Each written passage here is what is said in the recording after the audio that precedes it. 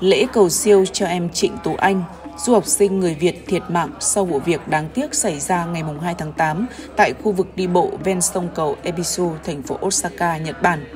Sau khi hoàn tất các thủ tục khám nghiệm, Sở Cảnh sát Osaka đã có quyết định bàn giao thi hài của em Trịnh Tu Anh cho chùa Hòa Lạc Kobe để giải quyết vấn đề hậu sự. Theo nguyện vọng từ phía gia đình nạn nhân, nhà chùa đã tổ chức lễ cầu siêu cho em Trịnh Tu Anh vào lúc 19h30 đến 20h30 ngày 11 tháng 8 năm 2021 tại nhà tang lễ Minami, Osaka. Đại đức Thích Đức Chí, trụ trì chùa Hòa Lạc Kobe, là người chủ trì buổi lễ cầu siêu. Nhà chùa nhận được ý quyền của gia đình và đã phối hợp cùng với cộng đồng người Việt ở bên này, các cơ quan đoàn thể đại diện cho các hội nhóm người Việt Nam tại Kansai cũng như là tại Nhật Bản, và đặc biệt đó là được sự hỗ trợ hướng dẫn của lãnh sự quán Việt Nam tại Osaka để tiến hành làm việc cùng với cảnh sát để nhận thi hài của em, và sau đó dưới di nguyện của gia đình thì đã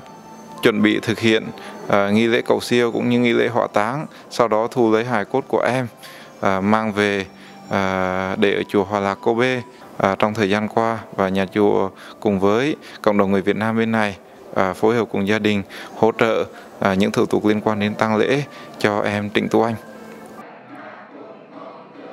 Đông đảo bà con trong cộng đồng, các Phật tử và đặc biệt các bạn thanh thiếu niên đang sinh sống, học tập và lao động tại Nhật Bản đã đến đây để cùng đọc kinh cầu siêu cho nạn nhân. Ngay sau đó, lễ viếng đã được tổ chức. Những người tham dự đã cùng thắp nén nhang thành kính và bày tỏ những tiếc thương vô hạn vì sự ra đi của nạn nhân khi còn quá trẻ. Tổng lãnh sự quán Việt Nam tại Osaka, Nhật Bản cũng đã tham dự và bày tỏ niềm tiếc thương với nạn nhân và gia đình. Hiện nay thì cảnh sát đã bắt được hung thủ và đang tiến hành một số các thủ tục tố tụng đưa hung thủ ra xét xử nghiêm minh trước pháp luật. Thì chúng tôi rất mong muốn và đề nghị các công dân Việt Nam, các em, những người đang sinh sống, học tập và làm việc tại Nhật Bản cố gắng làm sao mà trong học tập, làm việc cũng như sinh sống thì chúng ta giữ gìn sức khỏe, bảo đảm an toàn. Tôi rất đau lòng khi một thanh niên Việt Nam, một du học sinh còn trẻ như vậy mà đã phải ra đi một cách đau xót như thế. Khi mà em vừa học xong, tôi cũng như nhiều người dân Việt Nam khác đang sinh sống ở đất nước Nhật Bản rất phẫn nộ và cũng mong muốn phía cảnh sát cũng như các cơ quan chức năng của Nhật Bản sẽ có bản án thích đáng cho tội ác của hung thủ. Thì một cái từ đầu tiên mình nói đó là rất đau buồn.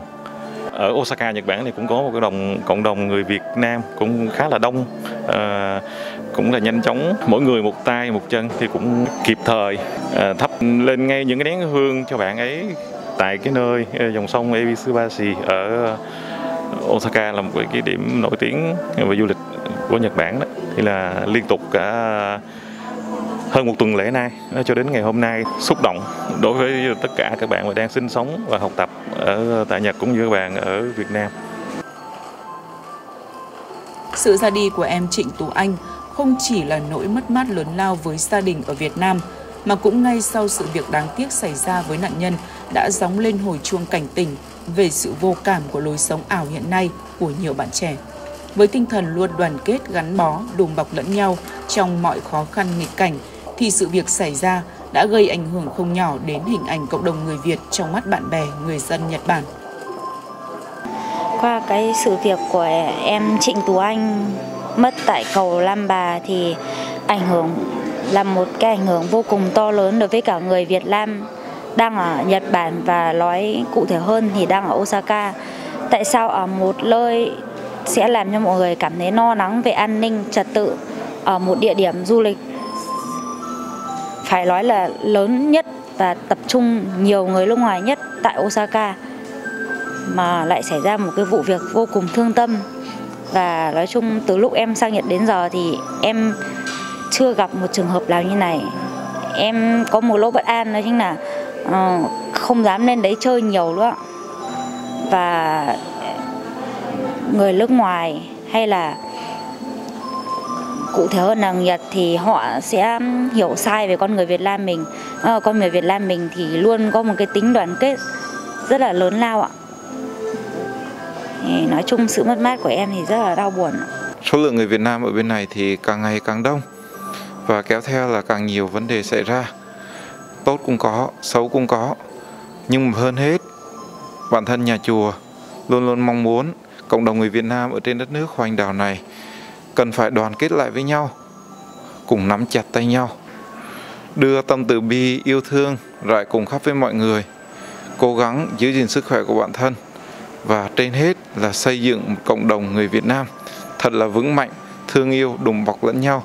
xứng đáng với hai chữ đồng bào cùng trăm trứng sinh ra do mẹ Âu Cơ sinh ra. Đó là lời nhắn nhủ của nhà chùa đến với tất cả cộng đồng người Việt Nam ở trên đất nước Nhật Bản cũng như đang ở Việt Nam. Nam mô Bổn Sư Thích Ca Mâu Ni Phật. Được biết, cảnh sát Osaka, Nhật Bản đã bắt được nghi phạm sát hại em Trịnh Tú Anh vào ngày 5 tháng 8. Nghi phạm bị bắt giữ tên là Cruz Gabriel Brian Alberto,